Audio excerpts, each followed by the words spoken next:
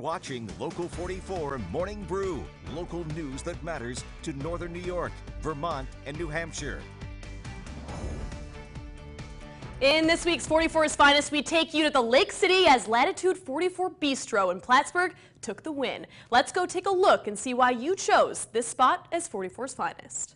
This week, we're turning over the menu and diving deep into the world of mixology with one of Plattsburgh, New York's best, Latitude 44 Bistro. We have quite a variety of cocktails on our drink menu.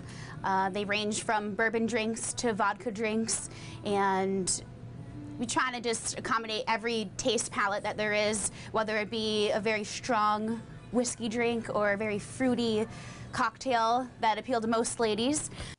At a glance, the cocktail options may look fairly familiar, but it isn't until you take that first sip when you realize this place serves up the classics, but with a special twist. Like our very popular 44 Manhattan is a regular Manhattan, but a little special because we make it with brandied cherries, so it has some spice in it.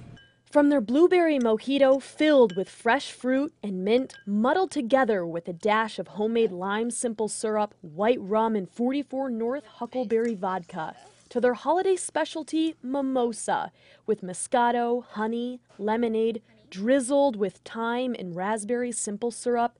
They're always focused on making each drink as unique as can be. This is kind of the restaurant concept. We really like things that look really nice and have those subtle touches that you would notice at the end, a little flavor that was on the edge of the drink or something to make it a little bit different. Reinhardt Food Services lends a helpful hand in giving them the resources to put that perfect touch onto a series of their different cocktail creations. Sometimes during the wintertime with the fresh herbs that they provide for our garnishes for our drinks and some of the fresh fruit and the quality that they provide with that, it makes for, a nice cocktail. Each week they do a different featured cocktail from Thursday till Wednesday, shaking up each of the menu options. I usually have a couple of ideas going into every week, and then as we make samples, definitely getting the input from Chef David. His palate is more refined than mine, so if he can say, maybe we should add this kind of rim to the drink, or, maybe throw a little bit of, this kind of simple syrup in, we always bounce ideas off of each other because that's ultimately what makes a great cocktail, I think. When asking what winning 44's Finest meant to them, they said one word in particular immediately came to mind.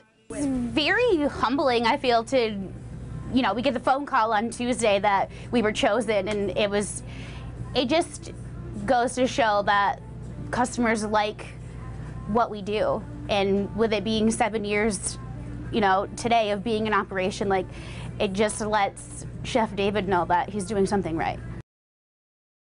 And of course, it's Friday, so why not head over to Latitude 44 yourself to kick off your weekend the right way?